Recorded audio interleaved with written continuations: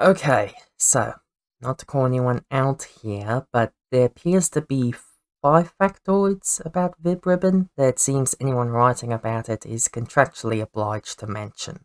It's from the people who made Parappa the Rapper. It has a vector-based art style. You can use your own CDs to play the game. It is, quote-unquote, Japanese. It is a cult classic. I have a small gripe about the typical usage of the term cult classic in relation to video games. Not just this one, I'm talking about video games in general. The term cult classic is a holdover from the days of magazines and physical media, when knowledge about a piece of media was reliant on either local availability or word of mouth. Earthbound was a cult classic because a quirky RPG with relatively simplistic graphics wasn't of much interest to the average gaming magazine critic or 90s teenager. At least, that's what they tell you anyway. I say Earthbound was a cult classic because, well, is it really that obscure anymore? Ness, Earthbound's protagonist, is a playable fighter in Super Smash Bros. Ultimate, the best-selling fighting game of all time. For $3.99 USD a month, including tax, you can play Earthbound on the Nintendo Switch, the third best-selling console of all time. Earthbound regularly makes it onto best video games of all time lists, where it is almost always referred to as a cult classic. It's now gone to the point where Earthbound's popularity is used as both setup and punchline in reference to the games it is inspired. Making a quirky RPG inspired by Earthbound isn't impressive anymore. It's too mainstream. I feel kind of the same way about Vib-Ribbon. Don't get me wrong, there's roughly a Grand Canyon's worth of disparity between Vib-Ribbon's popularity and Earthbound's. Vib-Ribbon wasn't even released in the US until one of PlayStation's money men realised they never actually got around to it, and it's still confined to the PS3, Vita, and PSP, none of which Sony make anymore. But at the same time, Vib-Ribbon isn't exactly obscure. I first heard of Vib-Ribbon from a YouTube video with 1.3 million views. If you happen to miss the E in vibe when searching YouTube, Vib-Ribbon and other associated searches are the first to be suggested. Yes, I know YouTube isn't the best gauge of a game's popularity. I also know that whereas an obscure hidden gem in the Western world is mainstream elsewhere. Dragon Quest being represented in Smash was met with a lot of confusion and crying over a wasted DLC slot, but Dragon Quest is literally in Yakuza 0. Maybe Vib-Ribbon is still really popular in Japan. On the other hand, have you even heard of Hot Pixel, Atari's simultaneously hilarious and hilariously bad WarioWare knockoff for the PSP? Vib-Ribbon is in the Museum of Modern Art. Hot Pixel isn't. What I'm trying to say here is that I know that I'm not exactly breaking new ground when I restate about 3 of those aforementioned factoids later in this piece.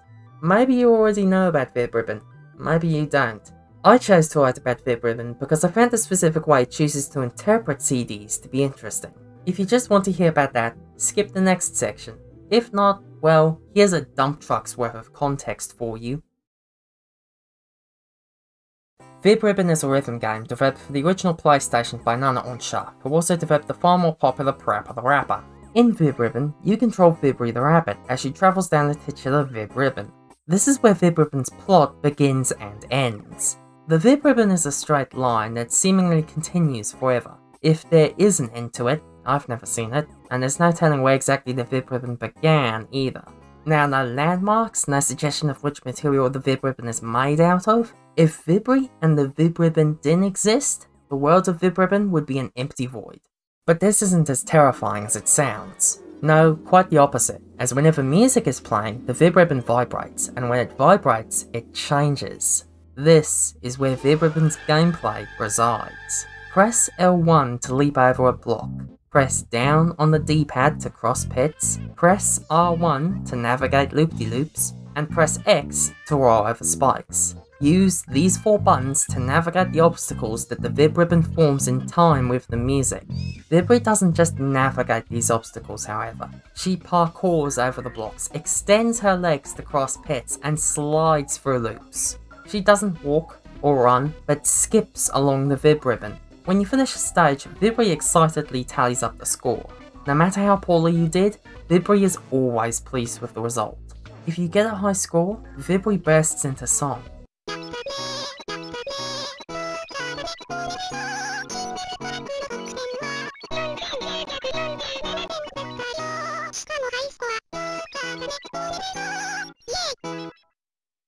This isn't just conveyed through text either. Vib-Ribbon has a voice and speaks in crunchy, highly compressed Japanese. She sings a tutorial to you, yelling out inputs in time with the music.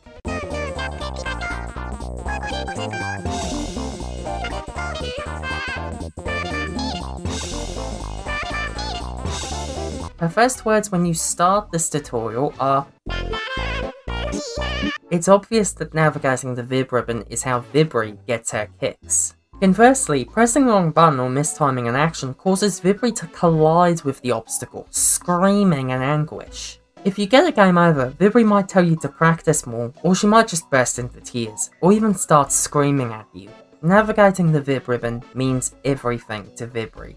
Navigating the Vib-Ribbon means everything to me too. When I miss a jump in Super Mario 64 and Mario hits the ground with a as he's cartoonishly squashed by the impact, I'm annoyed. When Vib-Ri gets hurt by an obstacle, I feel bad.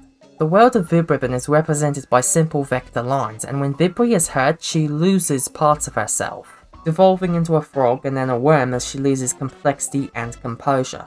If you play well though, Vib-Ri is transformed into an angel with an intricate crown and wings. Vib-Ri is my avatar, but she's also my friend, and I don't want to see her get hurt. I want to see her flourish. I can't think of that many games where I care this deeply about the well-being of the protagonist, but Vib-Ribbon manages to turn every correct input into a triumph, and every mistake into a desperate struggle. Desperate is perhaps an understatement.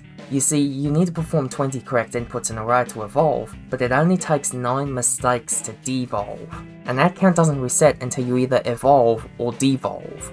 When you take a hit, both Vib-Ri and the Vib-Ribbon continue to vibrate long after the impact, with the effect intensifying as you inch closer to a de-evolution, which makes it all the more difficult to visually parse the road ahead. Vib-Ribbon is a game where your victory is often temporary, but your mistakes tend to stick around. And that isn't the only trick up Vib-Ribbon's sleeve. Shifts in a song's tempo can cause the game to slow down or speed up, with sudden changes causing obstacles to shift around the Vib-Ribbon erratically, tightening the period you have to enter the correct input and clear them. In the last set of stages, Vib-Ribbon introduces combined obstacles that require 2 simultaneous inputs to clear. Perhaps a block has spikes on it, so Vib-Ri must roll as she clambers over it, or a loop has a sudden pit at the top, meaning Vib-Ri needs to jump from one part of the loop to the other, instead of being able to clear it in one smooth motion. This seems about as good time as any to actually discuss the music that makes up Vib-Ribbon's stages. It's fine. It's fine. I fully admit that I'm not that well versed in music. I often find I have trouble with describing different sounds, or being able to pin a song or artist down to a specific genre. So I apologise in advance if my descriptions and comparisons are inaccurate, but with that said, Vib-Ribbon's music is generally an offensive 90s J-pop. If you absolutely needed to, you could compare it to city pop. If you're some kind of sick freak, you might describe it as dreamcore or hyperpop. It's Showa-era idol J-pop, if Showa-era idol J-pop was actually interesting. If you spend as much time digging through Spotify playlists as I do, you've heard it before, and you'll hear it again at least one more time before you die.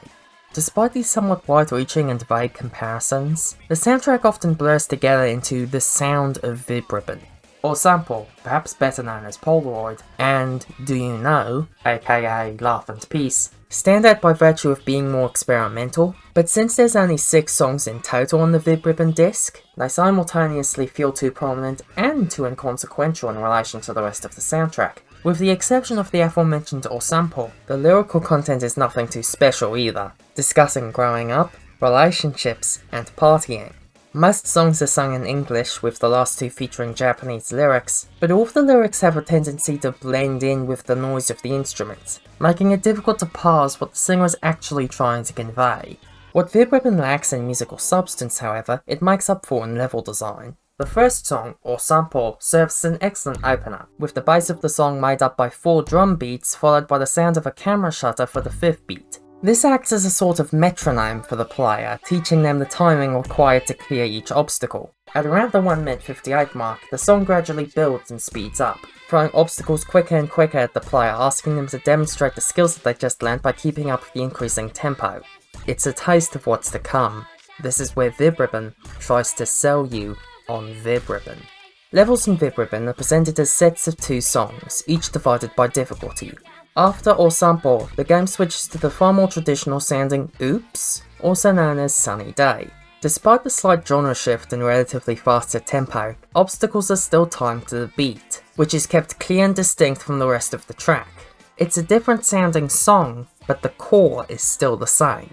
The second set starts with Do You Know, which begins by clustering the obstacles a bit tighter than the first set, before introducing the concept of a shifting speed, starting with a near glacial slowdown and ending with an intense speed up. This is followed up by Hot Play, also known as Universal Dance, which consists of 3 sections which each repeat their own set of obstacles, with each section being slightly faster than the last. It's a somewhat brute force way of drilling the input timings into the player, and one that sticks out somewhat from the rest of the levels, but I suppose it does get the job done. The final set begins with Trip Out, also known as Overflowing Emotions. Trip Out is something of a culmination of the included songs, cleverly introducing the concept of combination obstacles by having you clear their individual components first. It then evolves the time distortion introduced in Do You Know by asking you to clear a similar section, but now with the added challenge of clearing combination obstacles. It also rather subtly introduces the concept of shifting obstacles. This leaves the final song, Going On, also known as Roll Along, feeling a bit flat. The song doesn't really have anything else to introduce apart from some as yet unseen combination obstacle types, so it reads as more of an encore. Perhaps appropriate, considering its upbeat pop instrumentation and, if we're to believe existing translations, cheerful lyrics. Okay, to be fair, you did click on an essay with the word pointless right there in the title. Vib-Ribbon is a game that I like, and playing it made me want to write about it. Maybe it doesn't need to mean anything. But I didn't write this essay simply to go, whoa, look at this cool hidden gem on the PlayStation. I wrote this because I have 16 gigabytes worth of audio CD images on my hard drive, and it's all Vib-Ribbon's fault. See, due to its vector-generated art style and heavily compressed voice clips, Vib-Ribbon's core gameplay can be stored entirely within the PlayStation's 2MB of RAM, allowing the player to eject Vib-Ribbon's disc and insert their own CD. And this is where Vib-Ribbon turns from novelty to obsession. The game has broken free of its 6-song shackles, and now threatens to swallow your music collection whole, begging you to try any and all styles of music to see how it affects the Vib-Ribbon.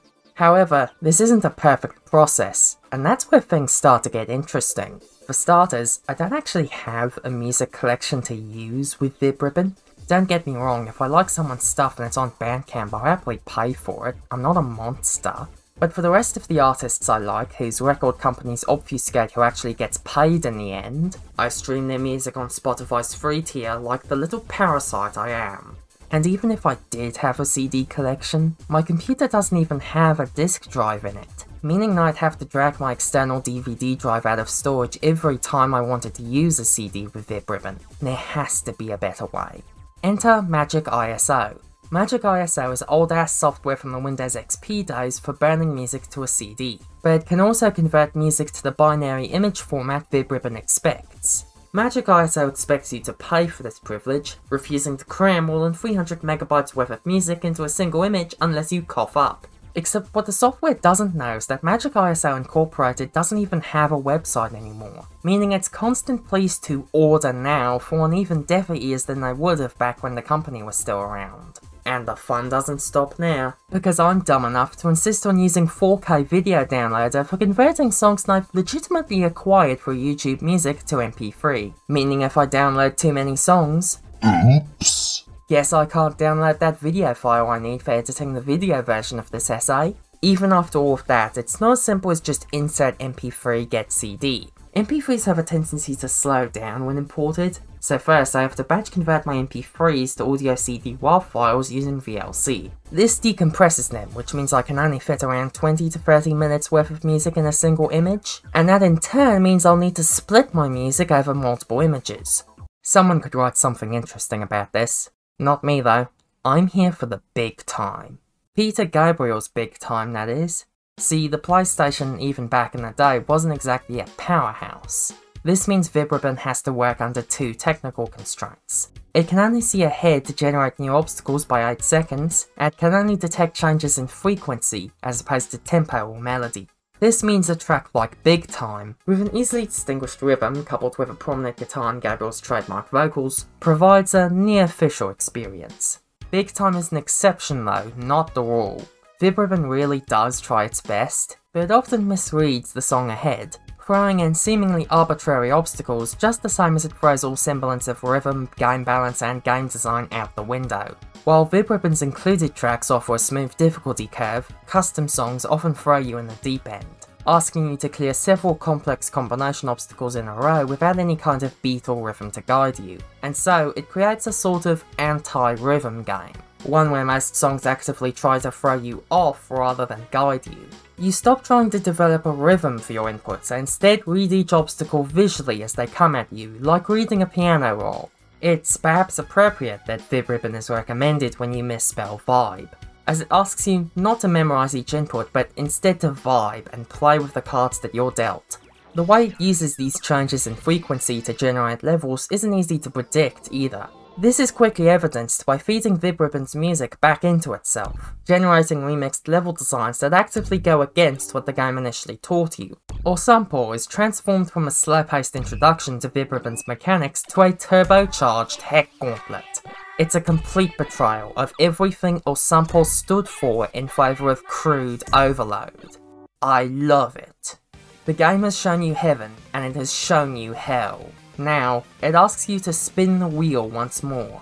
Any song in your library could be a new kind of sleeper hit, rendered unto Hamlet by a decades-old monkey's procedural generation typewriter. Vib-Ribbon, in a way, will live on indefinitely. There's always new music coming out, so there's always more stages to play. Quiero Quiero Bonito, probably my closest reference point for Vib-Ribbon's built-in music, initially seemed to produce the kind of near-official levels you'd expect, until songs like If I'd Known and Lip Slap absolutely blindsided me. While Time Moves Slow most certainly does not move slow, I found that Vib-Ribbon's Spartan black and white presentation only enhanced the feeling of melancholic regret and longing. Tires on Fire proves that if Vib-Ribbon was released on Steam right now with MP3 support, it'd be up there with Beat Saber. The already haunting The Ocean Floor became absolutely unreal when paired with Vib-Ribbon, and Supervillain, The Evil One, and the all-time anthem for burnt-out 20-something's Bugbear all almost seem to be constructed with Vib-Ribbon playback in mind. And I haven't even begun to scratch the surface here, because it took me 62 seething minutes to beat Scratch the Surface from the week that was, and after that I thought I had reached the peak of difficulty for Vib-Ribbon custom songs, until Zombie by Bad Pony ended with obstacles that came at me so fast that I'm not actually sure if it's humanly possible to clear them without taking damage. Genesis opens with a downright masochistic level layout. A grueling endurance test that then gives way to a drop that, after which, for just the briefest moment, manages to sync up exactly with Vib-Ribbon's generated level layout. For 35 seconds, Vib-Ribbon is a perfect game, free of any and all limitations. It doesn't take long to come crashing back down to reality. Broken, offbeat reality. I kept playing for 2.5 hours after I barely finished Genesis. It's probably the closest I've ever gotten to being hypnotized by a video game. And so, the Vib-Ribbon continues on, endlessly. Victories and failures alike are fleeting, discarded with every new song. Vib-Ribbon is a game you cannot ever truly win, and can never really lose. Vib-Ribbon only ends when you've decided you've had enough, and turn the game off. It is, in a word, pointless. Maybe that's why I like it so much.